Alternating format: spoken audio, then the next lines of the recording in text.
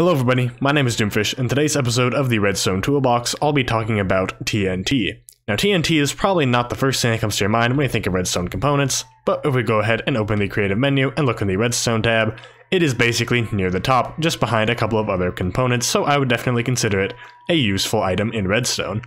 And it definitely is, because in pretty much countless farms, TNT is used in a wide variety of cases, and there's also uses for TNT outside of farms that are more fun, like TNT Cannons or TNT Taps, which I'll talk about in this video right here.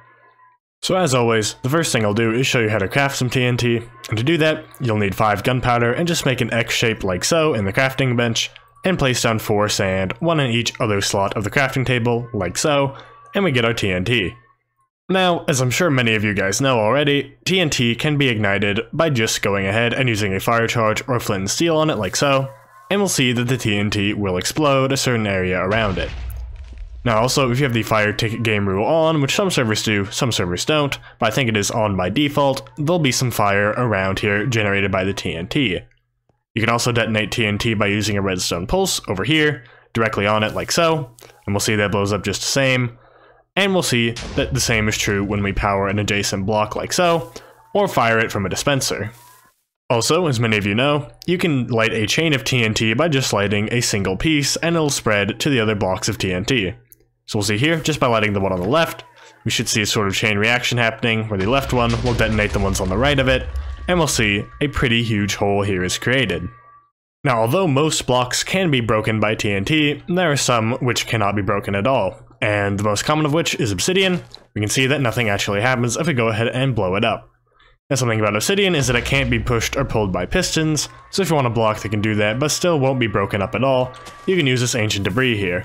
Now it is very expensive, but you'll see it shouldn't break these blocks beneath it. Also, very commonly we can see that TNT dropped over water, or blocks with water separating them from the TNT, will actually not explode at all, so we can see that it's completely inert in this water, and nothing really happens. The same is true with waterlogged blocks, which is pretty interesting in my opinion, that we can have blocks with water. So for example, we can set this up to where the stairs are actually facing away, so they just appear to be solid blocks, but they will be completely indestructible using TNT. Now some blocks have different blast resistances than others, so for example, dirt here will be broken relatively easily by TNT, and we can see that by placing a straight line of dirt out here. Now we'll see that it blows up around 3 pieces of this dirt, while if we replace this with endstone, we'll see that much less blocks actually get broken. And a full table of all of these blocks and their blast resistances will be included in the wiki page below, but we can see that only 1 of these endstone blocks actually gets broken, whereas 3 dirt blocks from before got broken. Now something else is that the TNT, of course, will damage and knock back mobs and players. So you can see that this poor zombie here is just going to get obliterated by this piece of TNT right next to him. But he actually does live, which is quite surprising, but actually there's these blocks right here which can reduce the damage that it takes. So for example, it's not fully exposed to the TNT, so it doesn't actually die from 1 of these, but 2 should just about do the trick. So we can reduce the damage that our mobs take, or our players take, by making sure that there's some degree of a block sort of in between them, or they're on a different elevation than the TNT itself. So for example, the zombie is in this little hole right here, so it doesn't take all the damage from the TNT, which at point blank range would basically kill a lot of mobs. It will kill you even if you're wearing full diamond armor, assuming it's unenchanted. There are enchantments such as blast protection which can reduce the damage taken by TNT. Now, because our TNT can be fired from these dispensers, and they also do not deal damage to blocks when they're in water, they still push blocks back, or push entities back rather, and still deal damage to players, we can actually create a very easy TNT cannon using this setup right here, where we have a water stream, we have our TNT dispensers in here, connected to a redstone line. We can press this button and see that TNT comes out, gets all the way to the end, we can place a TNT here and light it, and we'll see that our TNT gets propelled a pretty good distance across here.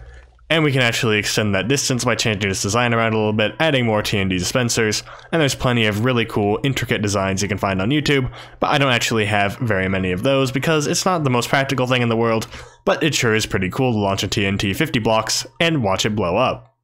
Now, a very important design in the TNT farms is this TNT Duplicator right here, which effectively takes the place of a dispenser as an infinite TNT duplicator that you don't have to refill, because of course, the recipe is actually quite expensive. It takes 5 gunpowder and 4 sand to make 1 of these blocks of TNT. The 4 sand might be easier to come by, but 5 gunpowder can take a while to farm out.